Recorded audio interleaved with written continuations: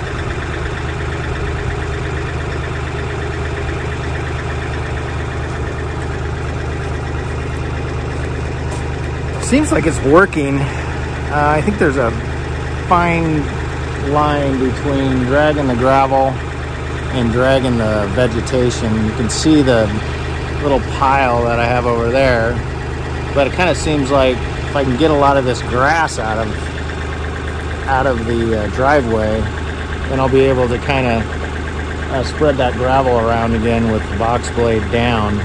Right now I have the box blade, as far as the blade in the back, tilted back, and then the spikes, and I know spikes isn't the right word, but in any case, the forks or tongs or whatever those things are that are pulling the vegetation up, I have those kind of down a little deeper. Even though they're on the top setting, I don't want to get too deep, so I'm going to keep stabbing away at it and see how it goes.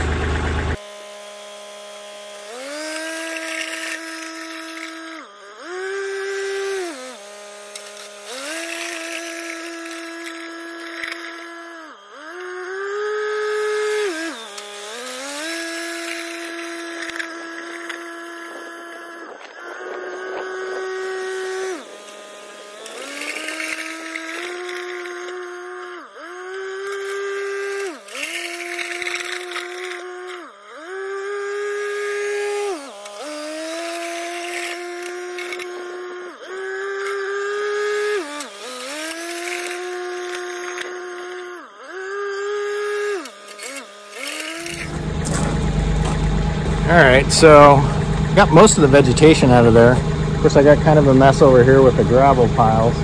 So now the trick will be respreading the gravel and hopefully getting some of the vegetation out of it. We'll see how that goes.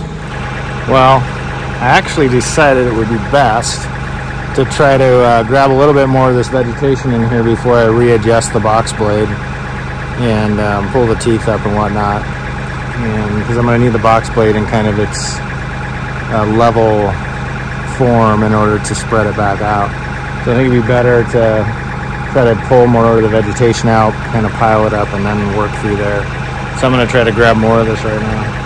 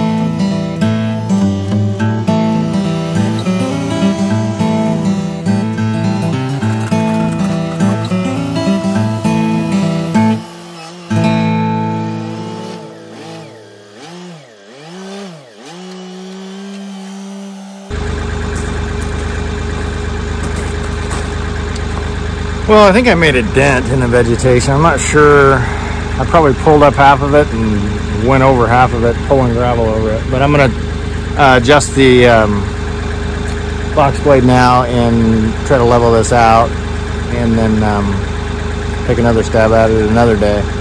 But I think with some practice, I could get pretty good at it.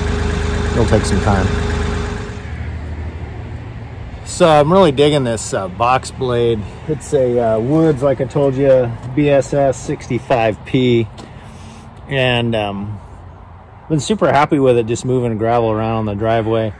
Like I said earlier, what I'm doing today I haven't done before, but it definitely dug down in there without getting too crazy. I'm gonna flip these.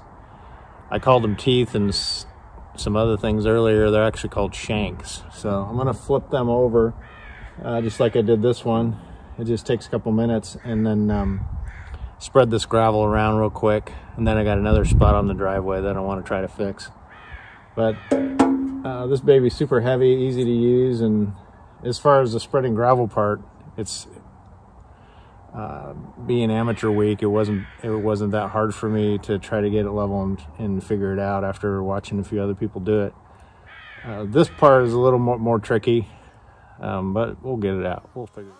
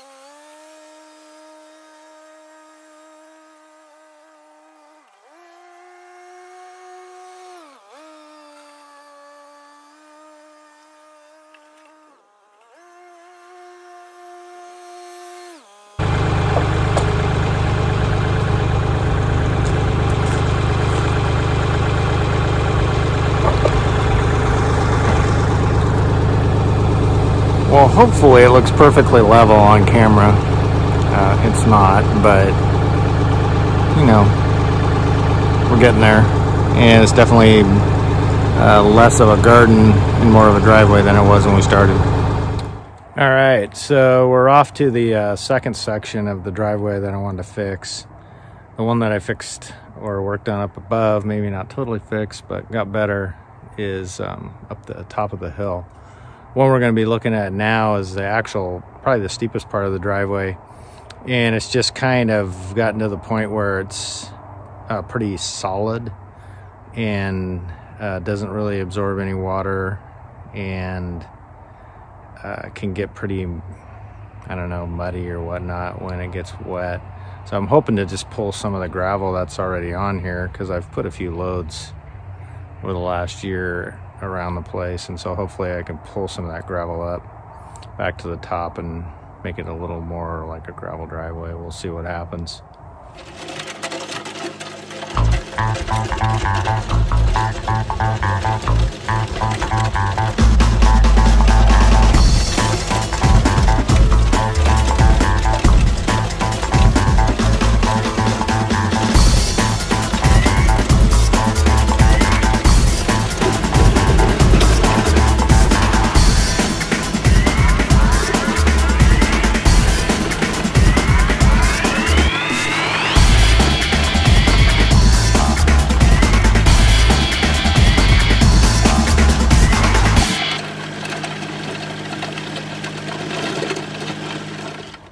So here's half and half. I just came down the hill, first rake down the hill with the shanks in their highest position. Really wasn't dragging much gravel, so mostly just doing a little bit of a rip. You can see the difference on the one side. It's still pretty slick, and there's not a lot of pulled up gravel. And on the other side, it just kind of rolls it up and rakes up the gravel and kind of brings it back to the surface. Breaks up those solid spots. So that's kind of what we're shooting for. And I think you have to plan on doing it pretty regular, but rather than just throwing more gravel on it and letting it get spit out the sides, I think this is a better approach.